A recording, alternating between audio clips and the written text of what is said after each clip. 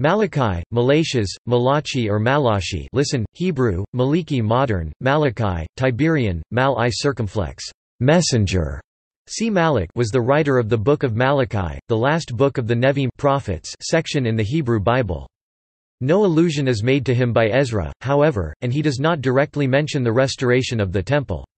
The editors of the 1906 Jewish Encyclopedia implied that he prophesied after Haggai and Zechariah, Malachi chapter 1 verse 10, 3-1, 3:10, and speculated that he delivered his prophecies about 420 BCE, after the second return of Nehemiah from Persia, Book of Nehemiah chapter 13 verse 6, or possibly before his return. Comparing Malachi chapter 2 verse 8 with Nehemiah chapter 13 verse 15, Malachi chapter 2 verses 10 to 16 with Nehemiah chapter 13 verse 23.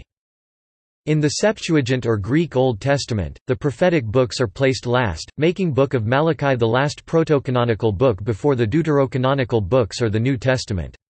According to the 1897 Easton's Bible Dictionary, it is possible that Malachi is not a proper name, but simply means, "messenger of Yhwh."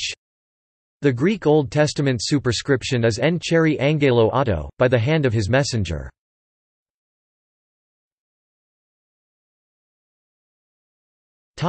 Name. Because Malachi's name does not occur elsewhere in the Bible, some scholars doubt whether Malachi is intended to be the personal name of the prophet. None of the other prophetic books of the Hebrew Bible or the Greek Old Testament are anonymous. The form Malachi signifies my messenger. It occurs in Malachi chapter 3 verse 1 compared to Malachi chapter 2 verse 7. But this form of itself would hardly be appropriate as a proper name without some additional syllable such as Yah, whence Malachia, i.e., messenger of Elohim. Haggai, in fact, is expressly designated messenger of Elohim. Haggai chapter 1 verse 13.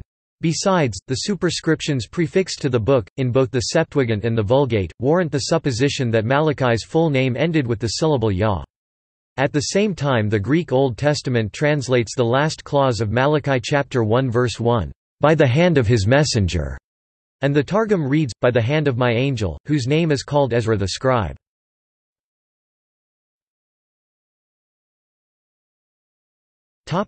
Works.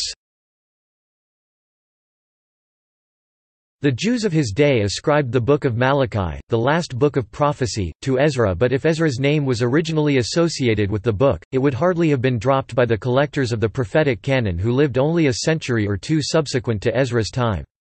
Certain traditions ascribe the book to Zerubbabel and Nehemiah, others, still, to Malachi, whom they designate as a Levite and a member of the Great Synagogue. Certain modern scholars, however, on the basis of the similarity of the title, compare Malachi chapter 1 verse 1 to Zechariah chapter 9 verse 1 and Zechariah chapter 12 verse 1, declare it to be anonymous. Professor G.G. Cameron suggests that the termination of the word Malachi is adjectival, and equivalent to the Latin angelicus, signifying one charged with a message or mission, a missionary. The term would thus be an official title, and the thought would not be unsuitable to one whose message closed the prophetical canon of the Old Testament.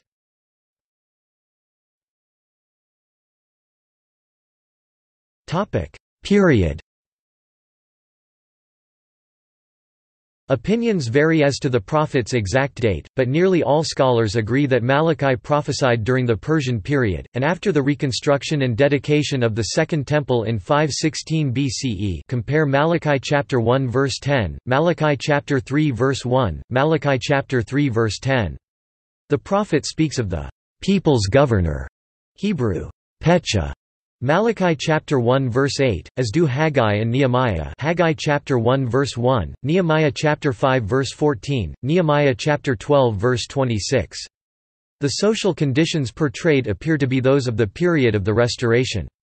More specifically, Malachi probably lived and labored during the times of Ezra and Nehemiah.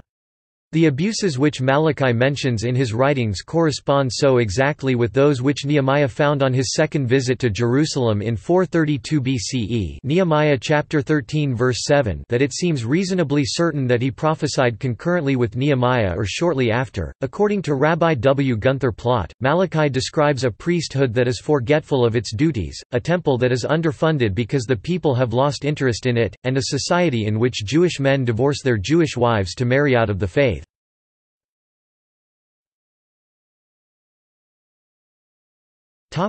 See also: